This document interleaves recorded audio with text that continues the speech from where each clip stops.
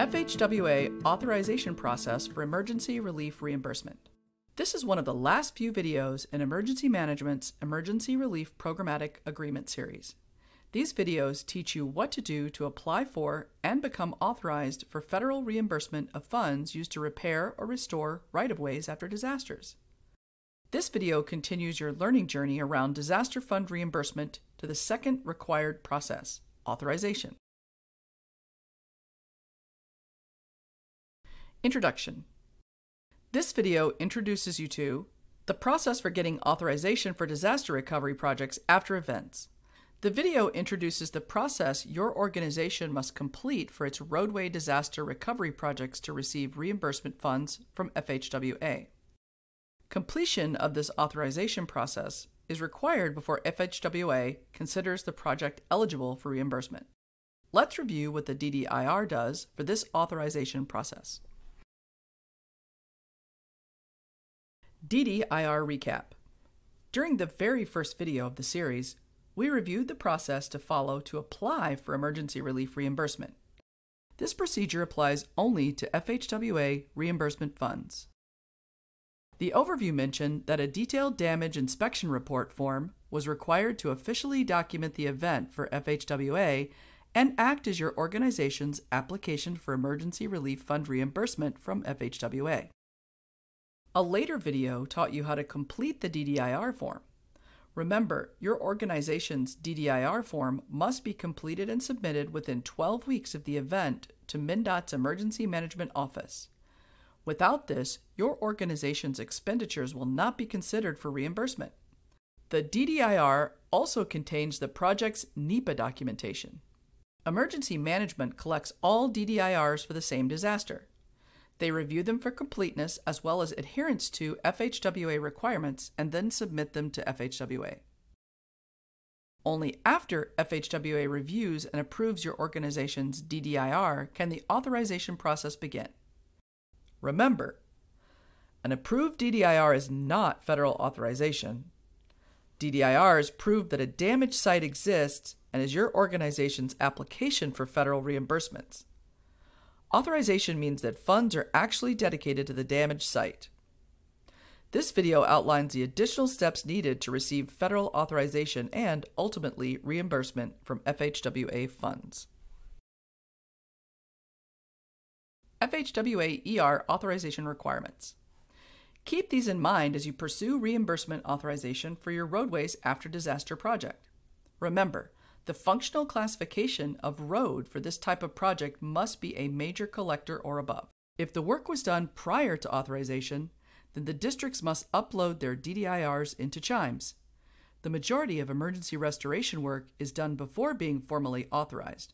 For emergency restoration, construction engineering, CE, can all be authorized with the actual work.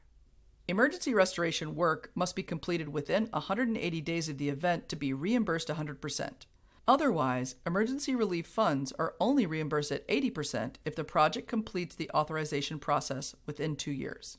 Your organization must complete the authorization process within 2 years from the event date in order for emergency funds to be reimbursed at all. Permanent repair not done concurrently with emergency restoration cannot begin until the project has actual federal authorization. Districts must request 2 state project numbers, SPs, one for emergency and one for permanent. Request them from your PUMA coordinator. Each district has one, and every district project is required to have a state project number. For permanent repairs done concurrently with emergency restoration, PRCER, the NEPA work, Section 106, Section 7, and any Army Corps of Engineers approval must be completed just like a normal project.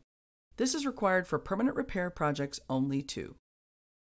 However, the full NEPA document must be completed and submitted prior to authorization. If permanent repairs are done with local forces or a negotiated maintenance contract, the emergency restoration authorization process should be followed. Negotiated maintenance contracts require an inspection report. Now that you're familiar with the authorization process requirements, let's review 3 FHWA authorization sub-processes: emergency restoration, permanent repair performed concurrently with emergency restoration, and permanent repair alone. Authorization process, emergency restoration. There are 3 sub-processes within the FHWA authorization process.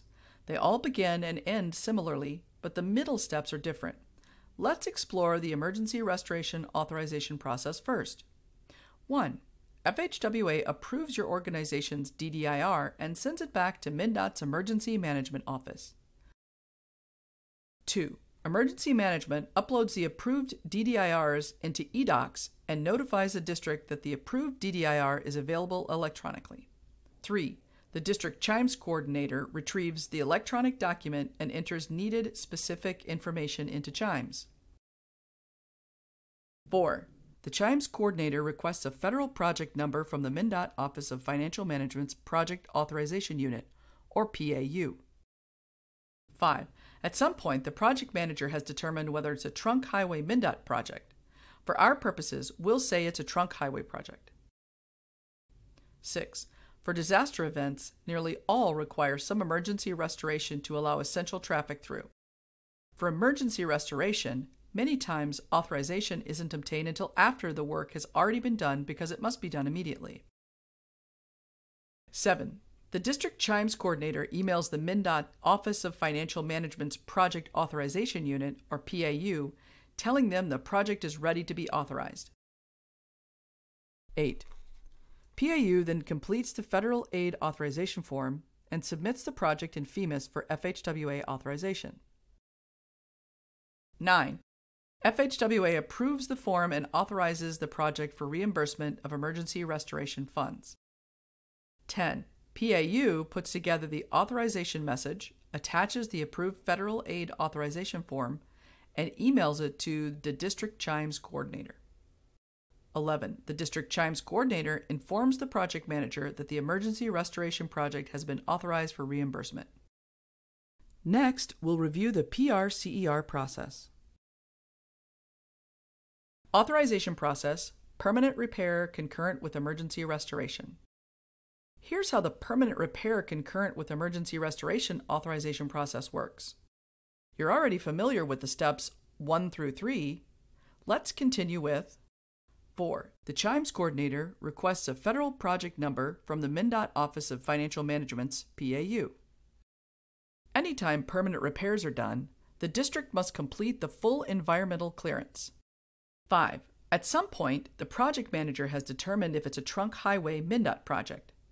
For the purposes of this process, we'll say it's a trunk highway project with both emergency restoration and permanent repair. 6. For disaster events, most require some permanent repair to restore the roadway to normal traffic. Permanent repair work should be approached similarly to a standard roadway project. 7. Someone at the MnDOT district office completes the appropriate project plans, emailing their project submittal to the MnDOT project delivery office. 8. Project delivery reviews the plans, completes the Federal Aid Authorization Form, and submits it all to PAU. 9. PAU reviews the Federal Aid Authorization Form, then submits it into FEMAS for FHWA authorization. 10. FHWA approves and authorizes the project for emergency relief reimbursement. 11. PAU puts together the authorization message, attaches the approved Federal Aid Authorization Form, and emails it to project delivery. 12. Project delivery informs the project manager that the project has been authorized for emergency relief reimbursement. Last, let's walk through the FHWA's permanent repair authorization process. Authorization process, permanent repair. Here's how the permanent repair authorization process works. You're already familiar with the steps 1 through 3. Let's continue with 4. The Chimes Coordinator requests a federal project number from the MnDOT Office of Financial Management's PAU. 5. The district completes the full environmental clearance required prior to beginning any permanent repairs. 6. At some point, the project manager has determined if it's a trunk highway MnDOT project.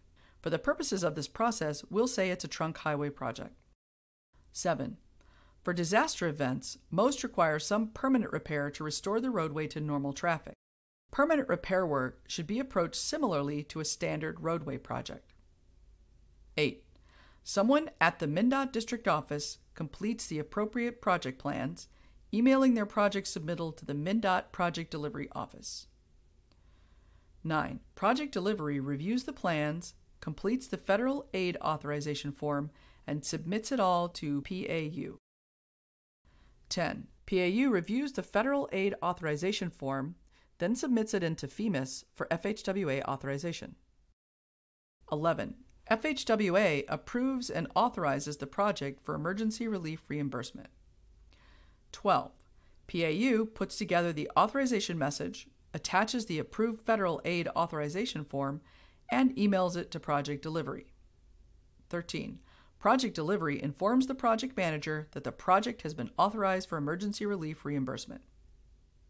That completes the 3 processes your organization must follow to receive reimbursement funds from FHWA. Summary. This video introduced you to the process for getting authorization for disaster recovery projects after events. This video relayed the authorization process your organization must complete for its roadway disaster recovery projects to receive reimbursement funds. Completion of this authorization process is required before FHWA considers the project eligible for reimbursement. This video is complete. Thank you for watching.